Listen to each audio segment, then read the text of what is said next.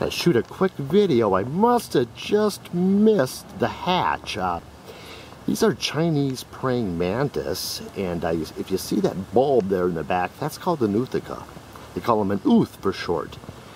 And you can order these online, and I bought these, I suppose about a month ago, and you just keep them in a container, and you moisten the paper towel that's in there.